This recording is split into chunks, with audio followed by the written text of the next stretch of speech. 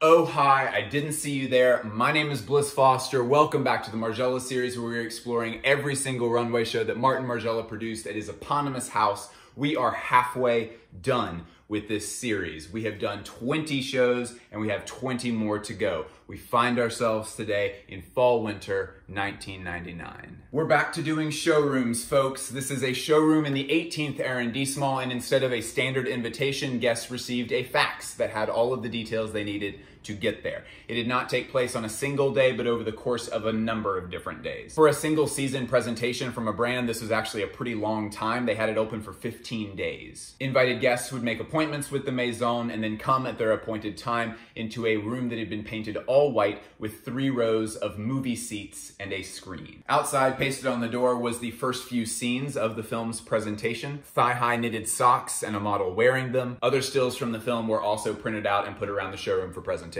Kind of like movie posters. The film, which was made by Marina Faust, who is a long-standing photographer with the Maison, the film was made by Marina and it was shot in the same screening room that the guests were actually watching the film in. It featured the iconic Christina DeConnick and Paula Girardi. The video's soundtrack was Timmy Thomas's Why Can't We Live Together, which most people know because it was the sample for the beat for Drake's Hotline Bling. Personally, I like the original a lot more. As always, if you love this series, if you're keeping tabs with it really closely, you need to be watching the full episodes, which are only available on the Patreon. In the extended episodes, we go into the nuances and the details of as many garments and individual pieces of clothing and accessories as we possibly can so that we can trace out the nuances of how the Maison is evolving its aesthetic from a product's perspective over time. There's something like 10 extended episodes for the Margiela series at this point. I put a lot of work into those extended episodes. They are well worth your time and money. You also get a lot of other benefits from the Patreon, but that's the big one as far as this series is concerned. You can join up anytime from the links in all the descriptions for every video that I've ever made.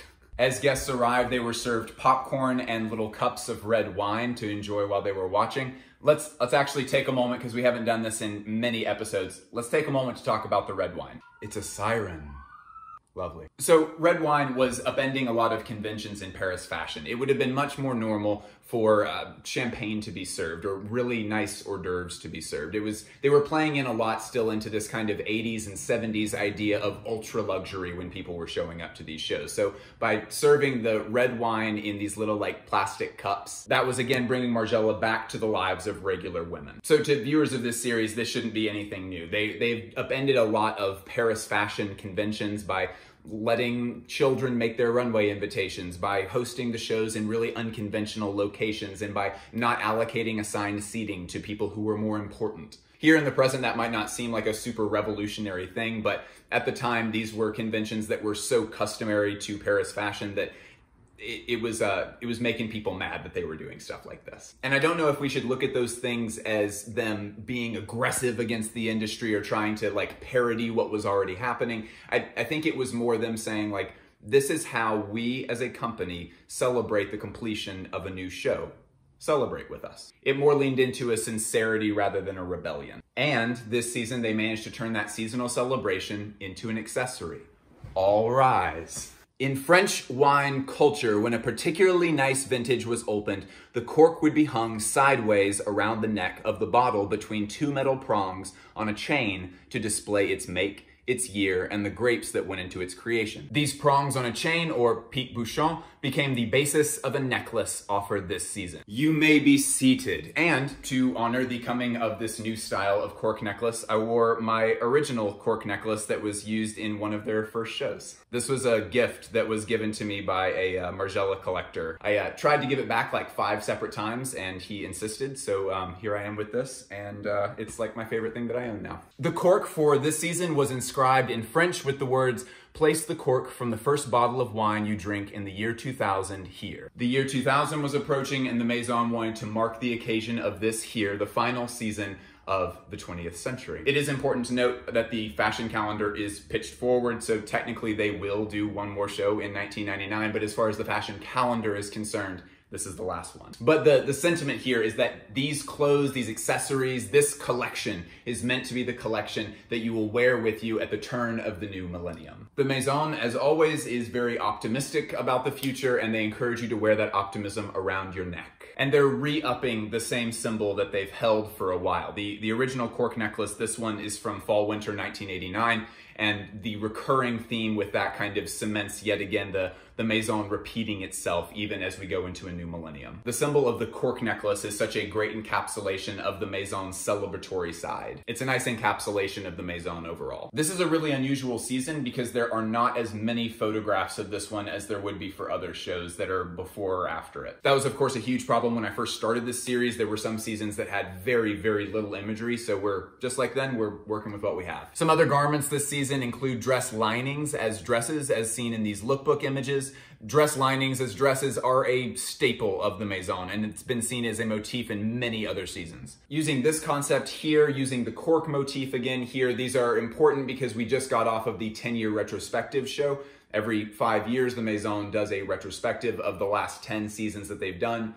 5 years, 10 seasons. And I imagine that many fashion critics and fans of the Maison were wondering if after a 10-year period, they would then switch and kind of start afresh with a totally new set of symbols. The Maison is assuring them with these things here that they are sticking to their roots and doing what they've always done, and that they are going to slowly build on the world that they've already established. That slow building can be seen as the lining dresses came with necklaces of the same material attached to the back of the dress this season. An antique silver color was painted onto jeans this season, as well as tabbies and jackets as well. A really cool evolution that we saw this season was these thigh-high socks with rubberized holes at the bottom that allowed them to be worn over these platform mules and minimalist jeans that were also released that season. A great recurring thing that Martin would incorporate into his work is these garments that were extremely unique and needed to be paired with other garments in order to create a full look. Unlike a lot of other fashion houses that would pair together items based on their color palette or just their cut, the Maison was releasing a lot of pieces that functionally needed to fit together over one another so that you could have this really distinct, unique look to them. A megazord, if you will. Another very cool item was this large retro brown corduroy men's vest, which was complete with a collar and a shirt front to cover the chest that was layered over a dress. The full impact of this season can be felt though through the single most iconic piece that they released this season. Oh my gosh, are we doing two? Yes, we are. All rise! Let's fucking go! It's the duvet coat, y'all. In taking everyday objects and transforming them into garments, we here see maybe the best example that the Maison ever did, a down comforter that has been turned into a winter coat. You may be seated or stand for the rest of your life in honor of this, the most excellentest of fashion history items. Blah. Words are so hard. Let's talk about how they made this. Two long detachable sleeves were inserted with zippers into an actual comforter. They didn't make a new comforter for the creation of this piece. In fact, the tag from the Italian manufacturer, Featherlight, was still found on the garment. The edges of the comforter coat were piped with brown cords made of cotton. And better yet, they even created duvet covers for this coat. In the film presentation, you can even see two employees in white coats swapping out the different duvets for the coat one by one. One of them was even created from a typical floral sheet from the 1970s that was overdyed. And again, that is a callback to the lives of regular people. There's another one that was made from old khaki army blankets. These two fabric duvets even had the same string of buttons that were used to secure them to the coat the way that duvet covers are secured to comforters. There was also this incredible one that was made of a plastic PVC bag, harkening back to the packaging that bedding comes in traditionally when you buy it from the store. And that's a motif that we've seen repeated since spring summer 1990 when we started doing the clothing bag that you would get back from the cleaners as a part of the final outfits that they would put on the runway. I would say it is definitely a callback in that they are continuing to expand the world that they've already developed. And it also had the added benefit of making the coat waterproof. This coat made such a huge splash when it came out that Bill Cunningham, who is the legendary street style photographer for the New York Times, Bill Cunningham did an entire spread of all of the examples that he saw around New York City of women wearing this incredible coat. And besides being a fashion street style photographer, Bill Cunningham had an encyclopedic knowledge of fashion. If Bill was into it, they had truly hit on something special, but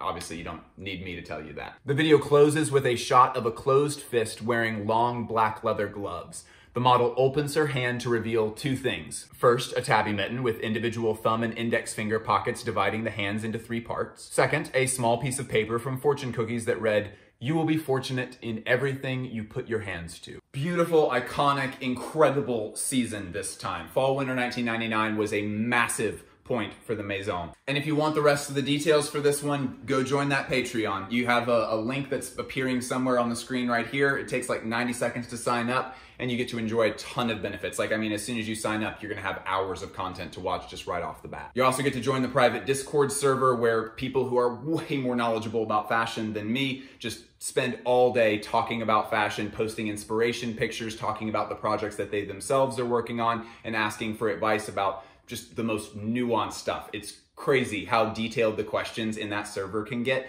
and they get like a very full and complete answer to them. Go join it up. Go follow me on Instagram and Twitter. I love you enormously. Thank you so much for joining me.